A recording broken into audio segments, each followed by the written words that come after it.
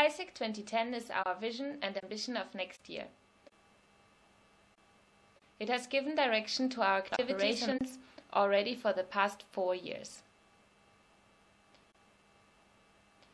As the Generation 2010, we are responsible to get there and deliver our promise.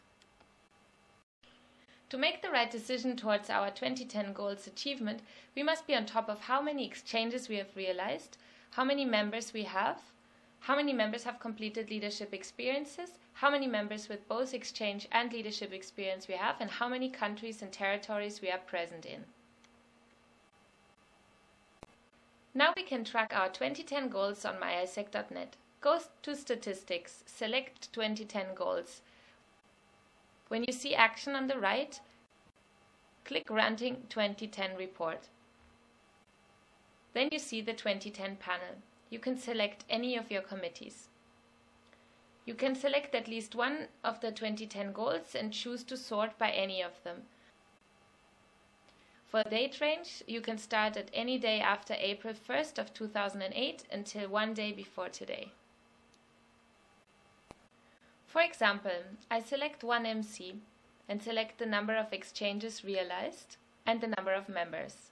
And I'm going to sort by number of exchanges so that you can see the LC ranking by the number of exchanges.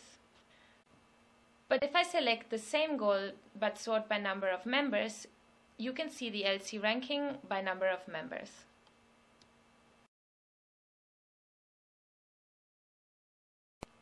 Instead of seeing the ranking, you can also choose to see the report of your entity.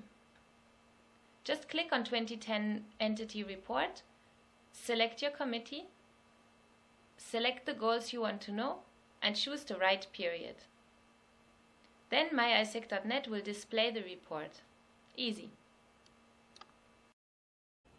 If you want to know more, just go to myisec.net and check the Education Wiki. ISEC 2010 plays a very important role on where the organization is heading to. With the new feature on myisec.net, you will be able to track your organizational goals and drive the success of your local or national committee. With this amount of data provided at any point of time, you can take the right decisions.